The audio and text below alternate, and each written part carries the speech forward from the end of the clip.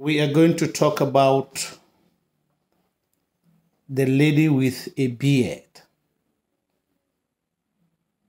The Lady with a Beard is a Cameroonian novel written by Aloubet de Pierre, and it focuses about a lady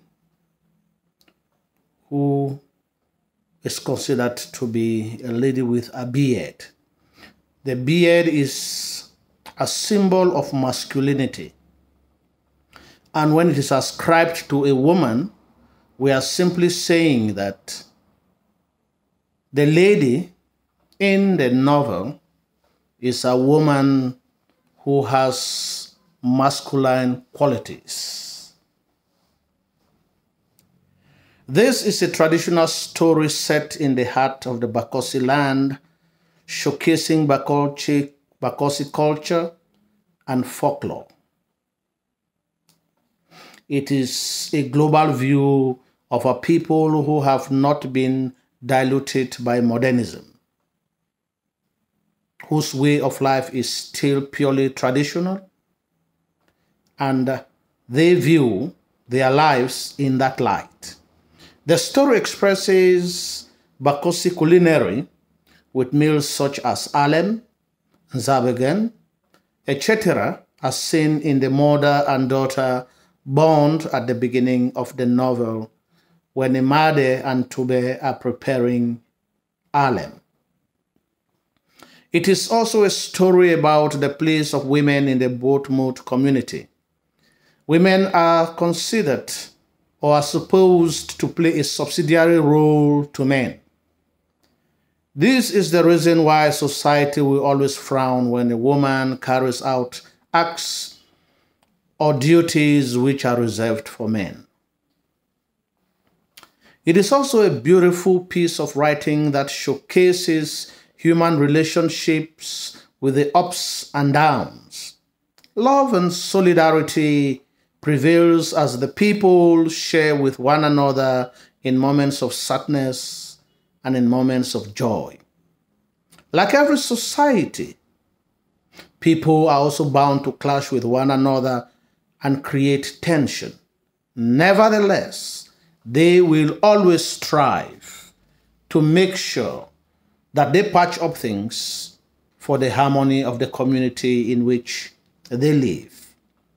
The people sing praises for actions that bring honor, and they also condemn actions that bring disgrace.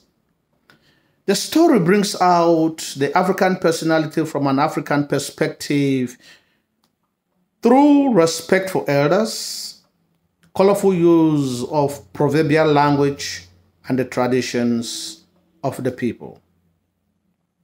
In effect, the novel traces Bakossi tradition, tracing through births, marriages, deaths, and it also highlights the relationship between the living and the dead, the manner in which the people treat the dead, and their total belief system.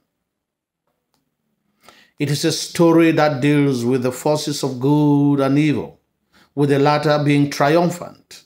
Hard work and kind-heartedness are societal traits that are encouraged and wish that people should emulate. The story also touches on the clash of cultures, that is, African tradition and Christianity. Ironically, many Christians are also traditionalists. These contradictions arouse cultural conflict between the various communities. It is therefore an important text which will look from the point of view of tradition, which will look from the point of view of human relationships, and which can also be looked from the point of view of cultural conflict. And lastly, a text which can be looked at from the various conflicts that arise in the society, which can be communal or individual, as the case may be with Imade and the women, Imade and Mwaba community, Imade and Wobe, Imade and Ahone, etc., etc. It is also a novel that traces the joy that abounds in the community, when there is a joyful event, such as the naming ceremony at Kotuming or the marriage at Etiek. It is also the warm-heartedness with which people treat one another, like the reception giving to Imade when Ahone comes and takes her to Ekenzo during her conflict with the women that leads to her ostracism. It is a novel where the heart speaks.